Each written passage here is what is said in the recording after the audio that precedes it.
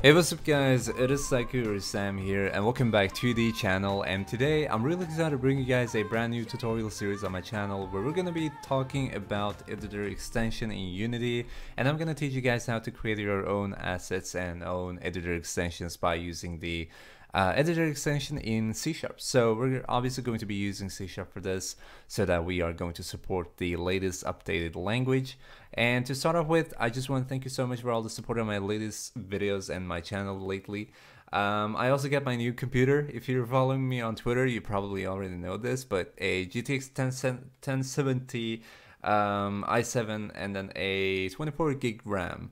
So I will link a little bit more information about that in the description down below, and leave a comment if you have any feedback, if you have any thoughts on this video, if you have any thoughts on my new computer specs, and leave a like on the video if you enjoy it. Hit subscribe if you want to stay up to tune for new episodes coming soon. And with that being said, let's get started with this. So first and foremost, we're obviously going to create a folder for ourselves, and I'm going to call this one for scripts. This is going to be the folder where we're going to locate all our normal scripts, not the editor scripts. Speaking of which, we're going to create a new folder and call this editor. And editor folder, like the scripts folder, is not necessary for you to have a editor extension, but in order to have a editor extension, you need this folder called editor, and this can be located anywhere. It doesn't have to be necessarily inside the root folder assets. You can literally drag and drop it inside of our scripts folder. Like, you can do literally whatever you want, and you may have several different editor folders. They just have to be inside of the editor folders. That's literally the only rule here. So first and foremost, we're gonna go to the scripts folder, and we're gonna create a new C# script, and we're going to say, I mean, we can call this like a really random name, but maybe like player information, or maybe even like just player. All right, and now we're gonna go to editor.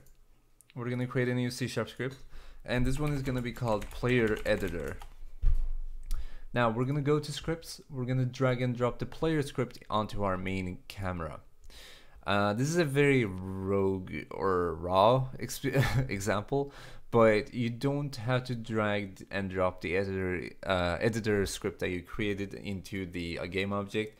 That's literally just going to be inside of the editor folder for telling Unity that, hey, this is a editor script and you're supposed to use this so that we can customize the inspector or whatever kind of window you're creating. We're gonna get into Windows soon, but it's a little bit more difficult, so I thought that I would start with inspectors and make it a little bit more easy for you guys, and then get into editor windows as well, because it's not that difficult, but I want to start with the basics first. So yeah, with that being said, you just drag and drop the player script here, and now we can actually go to our editor folder and open up the player editor script. So this is where the fun begins, and oh gosh, I still have Mono develop. It's a new computer. You're gonna have to, I'll apologize for this, but it's a new computer. I don't have Visual Studio yet, unfortunately. This is a very terrible theme right here. It's a white theme, but I guess I'll have to go with this one so far, or maybe we can have like Nightshade, Mono K. I don't know. I'll keep it like this, or this. Yeah. Okay, this. All right. I'm sorry for this, but it's a little bit just sidetracking. So, and I promise I will download Visual Studio again. Like, I haven't migrated everything yet. I migrated so much information, but not everything. I didn't have time. But still, we can use Mono Develop. It's not a problem. It's literally the same, except for the theme, etc. But now what we're gonna do here is we can actually start off by we can add a new using statement, and we can say using Unity editor. All right, and now instead of mono behavior, we're gonna have it like editor, and we're also gonna make it a little bit more easy for ourselves. And above the public class that we have created here, we're gonna say the like rectangular bracket first, and then we're gonna say custom editor, inside of parentheses type of, and then the script name of the regular script that this editor script is supposed to be a editor extension of, which is player in that case, because we created the player script, and then the script is also created, which is named player editor. So we obviously have to use the player script regular, the regular script itself. So that's pretty much it. And then after you do that, you can actually go into the scripting part, and you can say public void or public override void on inspector GUI, right? And this is going to be the normal void, like the main void that is going to override the inspector, just as it says. So when you have this, it's going to create a empty inspector for the script itself. So what we can actually do here, we can say like GUI layout.text or label test, and this is just to test it and show you guys what I mean. GUI layout.label, we say that we are using something, a type from GUI layout, and we're using a label, so we're creating a label, aka text, and inside of parentheses we type in the text that we want to show in the inspector, which is test. We can also just write like Psycho TV sponsorship. Alright, so we can go back to Unity. Let me just drag Unity there we go. We can go back to Unity, go to our main camera, and you'll see that Psycho TV sponsorship is there. Oh, how convenient. Have you guys checked this guy out? So yeah, that's pretty much it. And if we remove this part, I believe it's still going to be completely empty. Yeah. So it's almost like you're unfolding it or like folding it, which is kind of cool. Like it just really shows you that you have full control of this. If you're creating like a script that's necessary for it to be actually present inside of a game object, but you don't really want to show any kind of specific information, you could just have it like this, and it's going to be completely empty. It's going to take a little bit more time because you're going to have to create the script and create a little bit of codes, but it's still, you know, it's worth crafting together. So now this is just a very basic way of setting it up. So what I'm going to show you guys now is actually how to implement the normal script into our editor script, because we obviously want to be able to use variables, right? So I'm going to get into a little bit basics, and then we're going to end the video and go a little bit over the conclusion, like conclude what we did in this video so that we learn from it. And in the next episode, we're obviously going to focus a lot more on the functionality, the back end, and we're also going to get into front end, which means that we're going to design the inspector itself. Here, we can just begin with removing this. There we go.